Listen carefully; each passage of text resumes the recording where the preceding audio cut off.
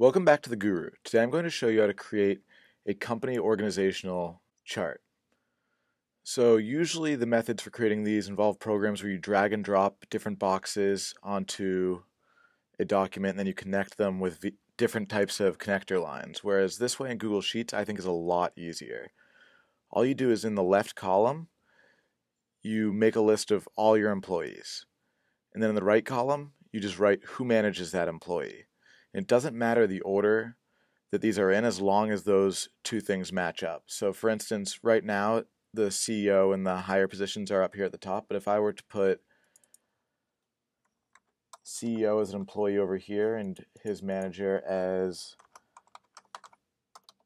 investors, that would still be sorted out and it would recognize that the investors are above CEO over here.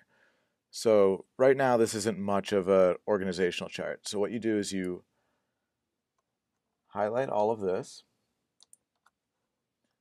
go to Insert, and then go to Chart. And then we'll go to Chart Types and we uncheck all of these boxes and scroll down and click Organizational Chart.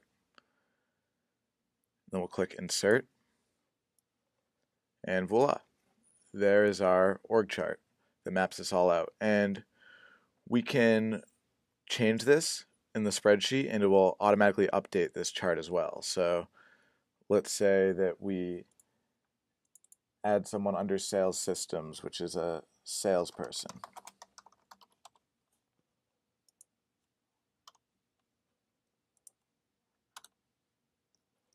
Now it added the salesperson under sales systems. So that's really all there is to it. I hope this saves you a lot of time while making org structures, and it can also help for mapping out things like folder hierarchies and things like that. If you have any questions or comments, please leave them in the comment section below. Thank you and have a great day.